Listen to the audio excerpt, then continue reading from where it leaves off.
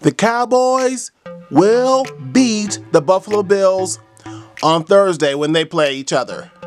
I've got the Cowboys beating the Bills 30-17.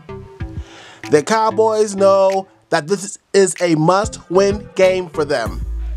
In order for them to increase their chances of making the playoffs, they've got to beat the Bills. They've got to find a way to win this game, and they will. Expect Dak Prescott to have a great game. He's going to throw for over 300 yards. He's going to have a touchdown or two. Zeke is going to run wild all over that Buffalo Bills defense. So he's going to run over these Buffalo Bill defenders. Now, don't get me wrong, it's not going to be easy for Zeke to do this because the Buffalo Bills defense is very stout, is very strong. They've got a great defense. I believe they're a top 10 defense, so it's not going to be easy. Dak too might struggle a little bit here and there, but in the end, he'll figure it out. I'm not worried about that at all.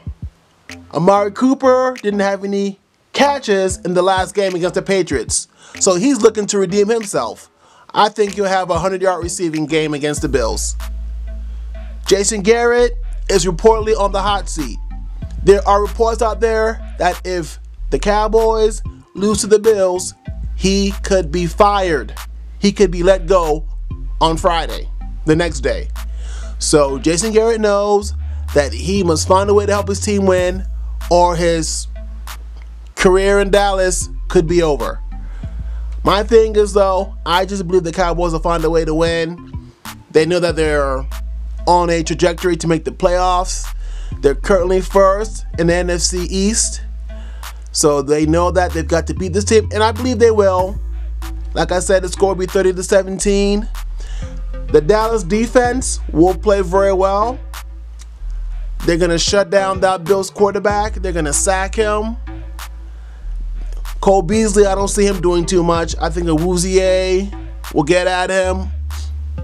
He'll shut him down. Whoever's covering him, they'll shut him down. Jeff Heath, he should play with that shoulder, hopefully. But if not, they've got enough in the secondary to combat whatever the Cowboys, whatever the Bills do throwing wise. So I'm not worried about that at all. So I've got the Cowboys winning 30-17. I've got the Cowboys defensive line dominating the Bills offensive line. So Robert Quinn and Bennett and DeMarcus Lawrence, I think they'll have a great game. I believe Lathan will be out. He still has, I believe, a back injury. But that's, hey, it's all good. Sean Lee will step in. He did an admirable job last week filling in for Van Der Esch. Jerry Smith is going to be playing. So they're good on that side. So they're stable at the linebacker position. Secondary will be able to match up with the Bills wide receivers. So I don't really see the Bills wide receivers doing too much. So like I said, it'll be a great game.